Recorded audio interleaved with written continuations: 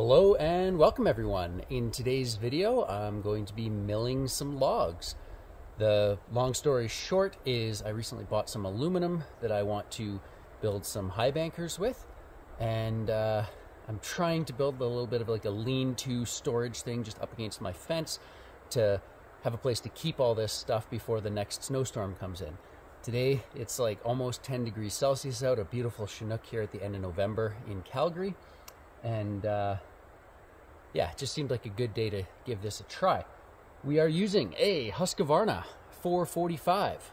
This is an older version of the saw, but if you go on the website today, this claims to be a 50cc saw. Not sure if that's considered powerful enough to do milling, but it's small logs, and we're going to figure that out today.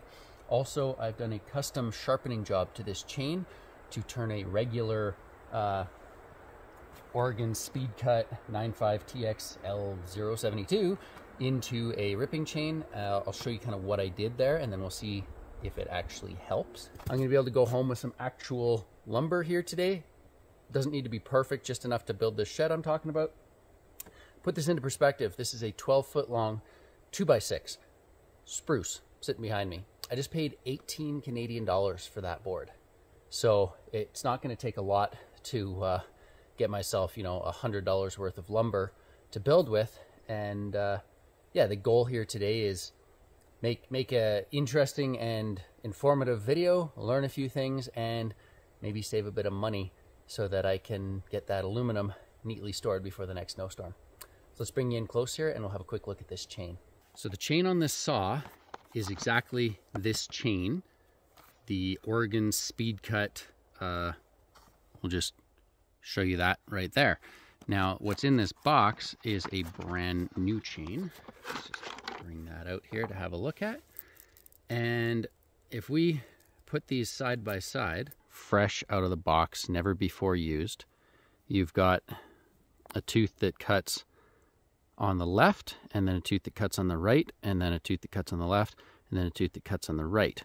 Now, if we go to the chain that's on here, what you can see here is you've got a full tooth and then a full tooth, but if I move down the chain, you can see I've got a partial tooth and a partial tooth. So these little teeth here, rather than completely grinding them off of the chain, I've left them full height. They just don't go across the top. So they kind of score a little bit, but they don't have to do the work of a full tooth. And then because it's a full tooth back here, it doesn't have to do the work of a full tooth because this one has already scored a little piece out of it. So it's just chipping out the middle. Now, I believe the idea here is that when you have a underpowered chainsaw, so I've only got 50 cc's, and you're putting all of your teeth into the wood at the same time, you need a certain amount of pressure behind that tooth to dig the tooth into the wood for it to actually start, shaving a piece of wood up and cutting it.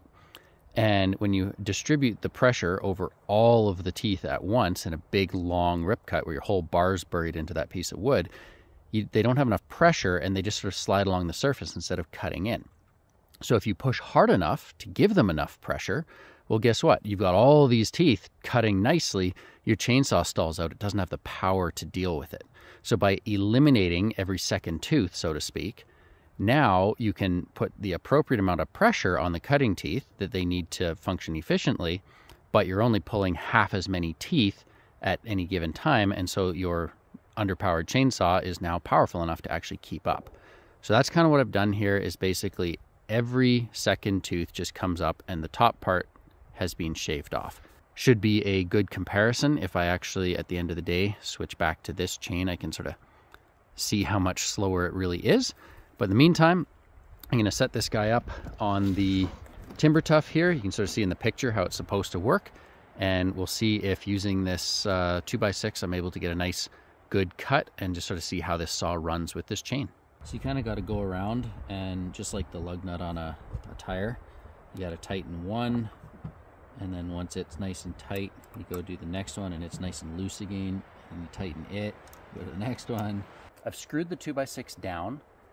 So it's not going anywhere, and this basically just pivots. Now you can see there's a little bit of movement, just where it's not totally tight.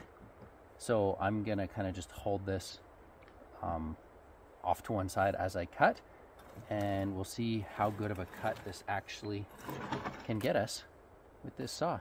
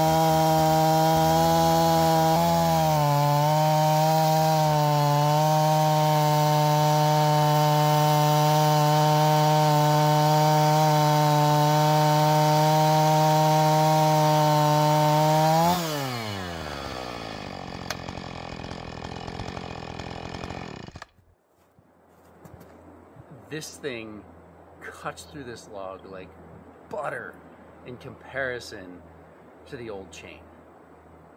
That makes a huge difference.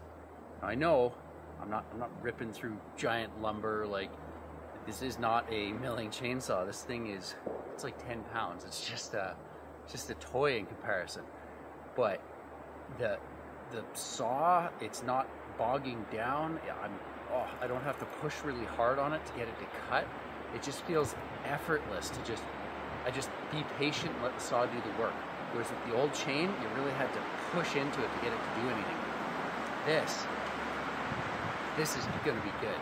So yeah, I'm gonna finish this cut and maybe do one more using this to sort of make a 90 down the side, and then I'll hook up that Alaskan mill and see what it's like pushing with that thing, because that gets you a little bit better leverage to really push into the chain. But yeah, I'm loving it. This is so good.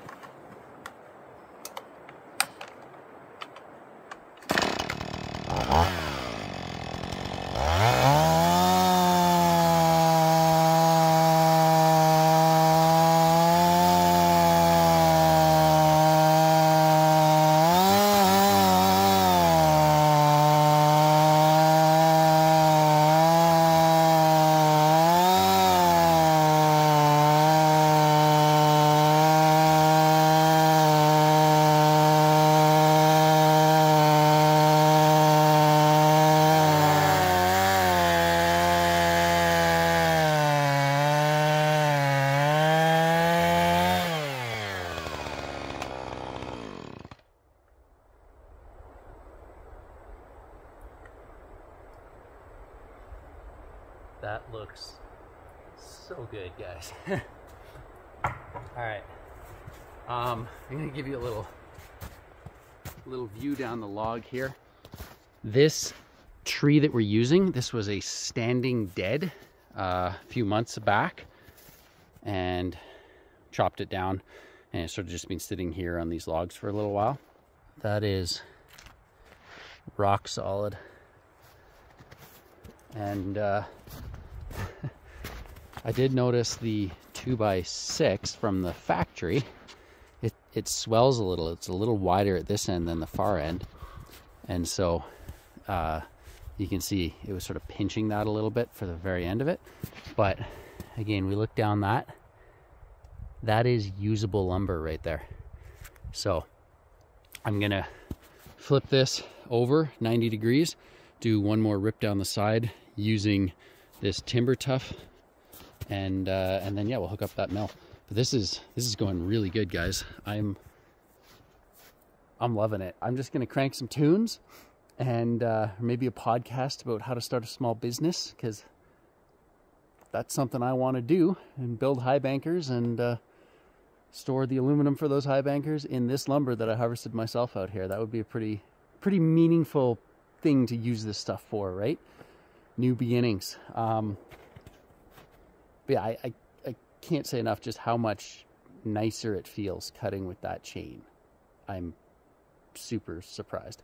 So I will probably in this video switch chains at the very end of the video, and I'm curious, does this still cross-cut half decent compared to a regular cross-cutting chain? Maybe do a few tests like that, but mainly just here to mill lumber, and we'll see how much daylight we have.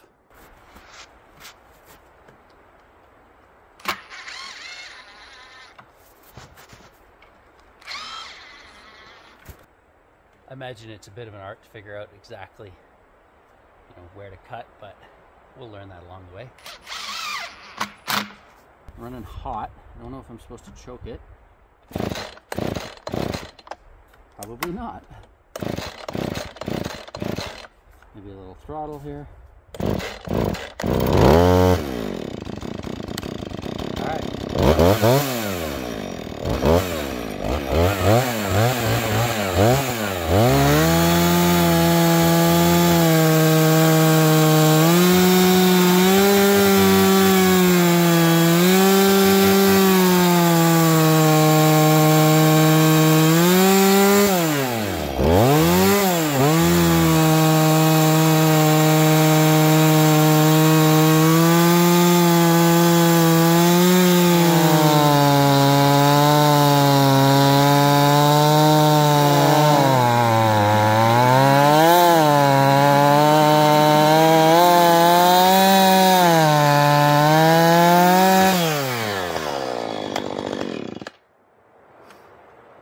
Well, that is super satisfying. Yeah, love it. So I've got a square edge here on this lumber. No, that is actual lumber. Okay, I'm gonna do one cut over on this log just so I get that squared off edge, and then it's milling time. I've got her set up for 1 3/4 thickness. I do not have a tape measure, but we'll see how it looks. Or this is set to 3 1/4, and then this is going to take up 1.5 inches, so we should have 1 3/4 left over. When she's hot, she likes to start with some throttle.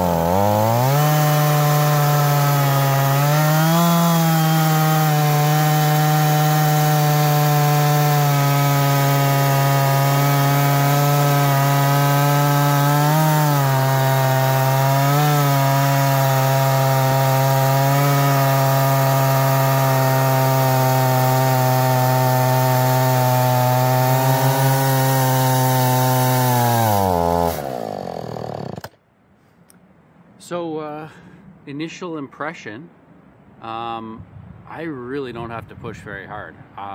You can hear when I push a little too much, it just you can feel the saw start to slow down, but it's cutting smooth, it's cutting steady, and yeah, I'm just gonna breeze on through this, and we'll see what kind of a cut we actually get once we flip her open.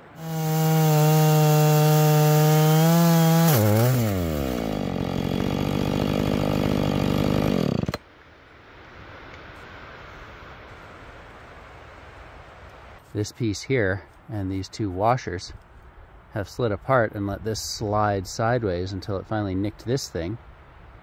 I'm sure that can't be good for the teeth, because the teeth we're going to be digging into this as well. Basically, the chainsaw goes in here and then the tip is pinched right here. So if we see this is a washer that I just epoxied on. And the reason I did that is because if we look here, you can sort of see, focus, you can see the circle of where the washer was pressed in right there. And that allowed me to have the very tip of the bar getting pinched. So it was pinching it right here where my finger and thumb is. Ideally, you actually want to pinch the bar back here. Now the reason for that is there's a roller up at the front. So these little pins, there's a sprocket in here that can spin. You can oil that sprocket. And so I had it on there and it was working fine until the washer kind of vibrated, like the tip of the bar ended up pushing itself off to the side like this. So it was pinching like that. And then that's where you get this nice cut piece right here. Like the chainsaw just cut that washer. It did it more noticeably to this washer. You can see there's a significant amount of metal missing, and that has resulted in some pretty solid damage to these teeth. Like you can just see the nick in that guy. Nasty. That was probably from when it hit this little guard after it slipped all the way out to the side here, enough to hit that guard. So essentially, I don't want to pinch this end, because when I pinch that end with enough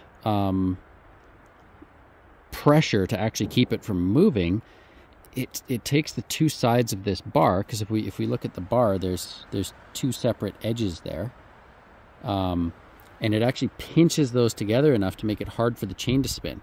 So I need to pinch it back here, and the only way to do that is I need to slide this unit further to the left, but with this piece and this piece in the way, I can't slide it far enough.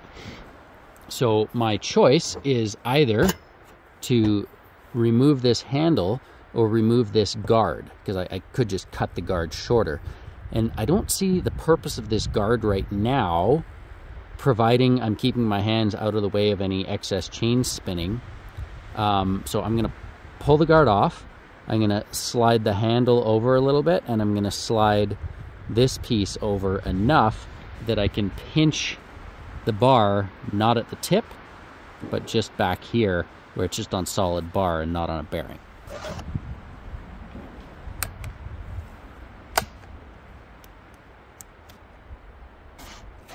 Yeah, this chain is just so destroyed. The full teeth, like, oh, terrible, just terrible. Saw's back in the cut. I did my best to rescue the chain, but it's really taken a beating. Here was the issue. So in order to try to get as large of a cut as possible, back when the safety screen was here, this had to be mounted further this direction. So it was squeezing right the very tip of the bar here. Now, even now, if I move like a centimeter towards the tip, when I really wrench this thing up, it actually squeezes the end enough that it makes it difficult to, you can't move the chain. So it starts to bind. And I'm surprised it was cutting as well as it did initially, with it squeezed in there, because like it causes a lot of friction. So hopefully I didn't mess up this sprocket up the front, but this is about as much actual, cutting area as I can muster out of a 18-inch bar, which according to my measurement, that's probably 7 plus 5. So maybe I get a 12-inch maximum cut right now on my 18-inch bar. Yeah, I'll fire this thing up and we'll hope for the best.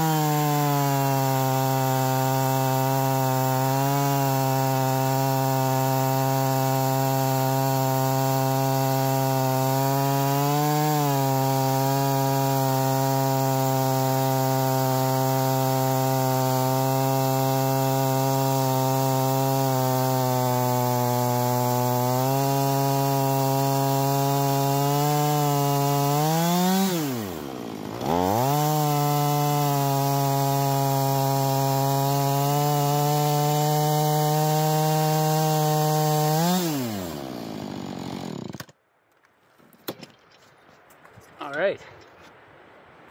That's a success. And what we have here, oh yeah, you can build with this. That is awesome. So definitely a lesson learned with the old mill and where to pinch your bar. Given how well this thing actually works, I would consider a longer bar. Like, it can actually pull that chain if you're patient. So, you know, you'll let it stay up in the revs, let it get its oil, and see how warm this thing is. Not bad, actually. I'm going to forego the 2x6 now. For the rest of these cuts, I'm just going to run straight on the board that I've just cut, and we'll see how that works next. So I just have to adjust the mill from that 3 1/4 down to 1 3/4, and that'll get me another piece this thick. Still on my first tank of gas. So just one thing I'm noticing is if I don't have the 2x6 on top, when you initially start sawing like this, it could go like that or like that, right? And so that's where this handle, this part right here, you can actually run the handle along and eyeball it just to get yourself going. You can figure out exactly, okay, that's flat, that's up, that's down. Problem is, I gotta get it into there, and so all I'm gonna do is I'm gonna move that handle inboard a little bit and then give this a go.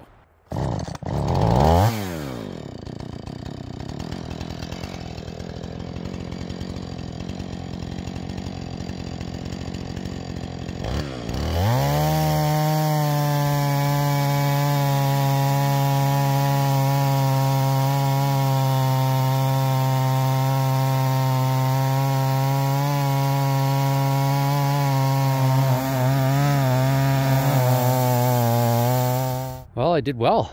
I managed to use everything that was lying around here. Just that piece right there from start to finish, as well as that piece. And in between, I switched from 1 3/4 thickness to 1 inch thickness. That entire, like, cut it, change the thickness, and cut that was 12 minutes. I meant to tell you exactly how long it would take to cut one piece, but I forgot I had my timer on. But yeah, not bad, like probably 5 or 6 minutes for like a big wide slab like that. And if you think per hour, you can run through a fair bit. Yeah, at this point, I'm just gonna pack these out to the car. We'll take everything home, and then we'll see what time it is once everything's loaded up on the car. And I might do a little chain versus chain test just to put the two chains to a race here at the end of the video for you guys. Okay, so this isn't as large of a diameter as I would like to test on, but I've cut up all the large diameter stuff into lumber. So right now I'm using my ripping chain, the one I modified, and I'm going to use that to buck this up. It might, I don't know if it'll kick back more or less or anything, but I'm just going to buck up a little bit, set it up on this stump, and then we'll sort of measure out like a couple feet, and we'll rip it with this, and then I'll switch chains over before I go, and we'll rip it with a brand new stock chain and see if there's any real difference. Maybe I'll cut some rings off the ends too. Curious how it all works out. We'll see.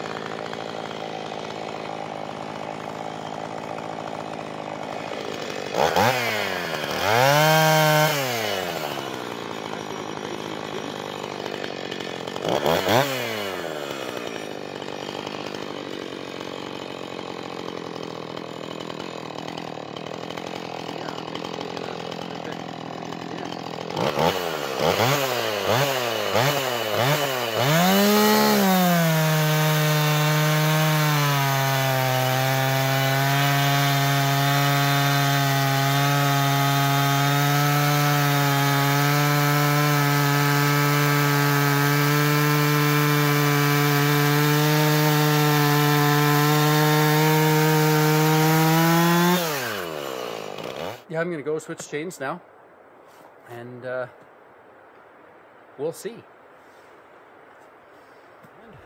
We get a first pulse start.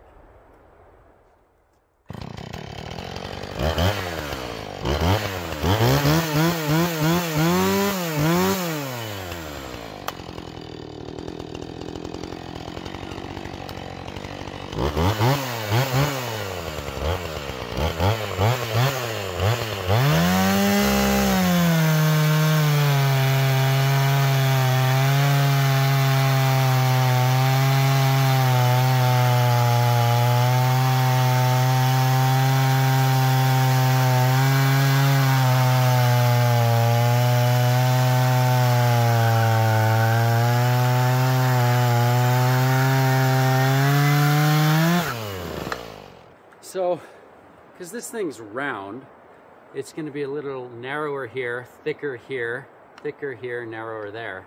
The length of these cuts, like looking from the end, similar enough. And I know it's not a scientific test. It feels like this does not rip as easily. I'll do a little triple cut back here. Obviously this is slightly thinner. We're just curious today. The video's about ripping wood and building my little aluminum storage space, but I figured while I'm out here getting pretty tired and hungry, want to go home, let's just experiment one final time. Well,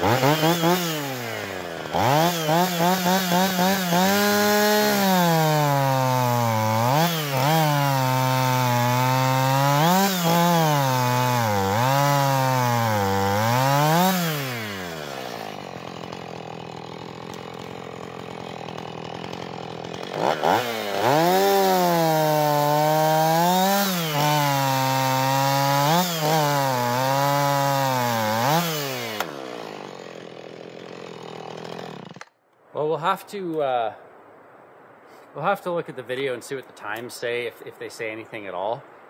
I would assume this cuts quicker with this chain, and ripping cuts quicker with the ripping chain, but we'll see. Not scientific. You get all this stuff loaded into the car. Obviously, hooking up to the mill and cutting like a big slab, like that would be a better test, but just wanted a rough idea. All I can say is last time I was out here ripping with this thing, I was really leaning on that saw to get it to cut, and this time with the ripping chain, like butter. So I mean, it doesn't cut like butter, it takes time, but the saw was able to rev up and run how it should without me leaning into it. I was basically just pushing barely, and it travels along. Just wanted to give you a quick demonstration of what I was able to build with nothing but chainsaw milled lumber. So I did put plywood on the top, and there's just a tarp like stapled there for now, so I'm not in any rush to get shingles on, but I'll do that eventually. And then this right here is actually one of those slabs I chainsawed. So you can see, you know, the line that the chainsaw makes on it. It's not too bad at all. And then I used my circular saw, just like a cordless circular saw, to rip it into these sort of 2x4s like this. And inside, I left the, you know, what do you call this? Live edge, I believe. I left that just along the front here because I thought it looked kind of cool to demonstrate that this was actually built with, you know, harvested lumber. And, oh, and I guess this 1x4 was just something that I had lying around. But everything else, like all of this lumber and this and you know that and that, it's all actually chainsaw harvested. So that was really cool. And what I'm storing in here is a bunch of aluminum, which I'm going to be working with, and I've got sort of a large expanded. This expanded metal here is the stuff that I currently use in my sluice on top of miner's moss, and I'm really excited to try this stuff back here just as a comparison. It's not like a stucco mesh that's like super weak and fragile. This actually has a pretty good profile to it, but it's a smaller version of aluminum expanded, which might work better for smaller gold. I'm still deciding between just miner's moss with nothing on it versus miner's moss with the metal grating on it. They both work really, really well. You just adjust your water flow according to how you're going, and there's a little more testing to be done on that, but they both work. I really like that fine grading stuff. I think it would be useful. There it is. That's all harvested lumber.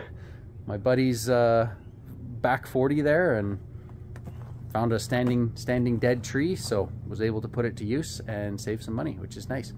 But yeah, in the next video we'll probably get to talking about what my plans are for manufacturing gold mining equipment and perhaps starting a bit of a business doing that.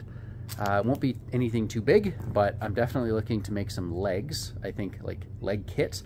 The legs I have are good, but there's a few things I would change about them to make them just that much better.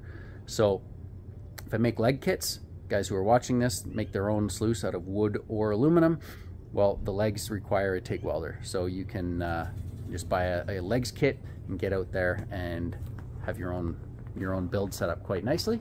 The other thing I'm considering is building a small sort of prospecting sized box, something that I myself am looking to use both mainly out in BC, but I want it to be functional in Alberta as well, just depending on how you run the mats.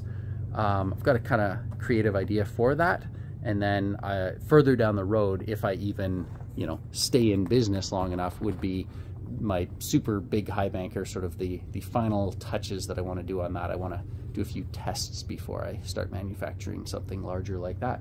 But there you go, harvested lumber, put it to good use, and in the next video, yeah, we'll see what I'm going to do with all this aluminum. So until then, as always, thank you for watching. Cheers.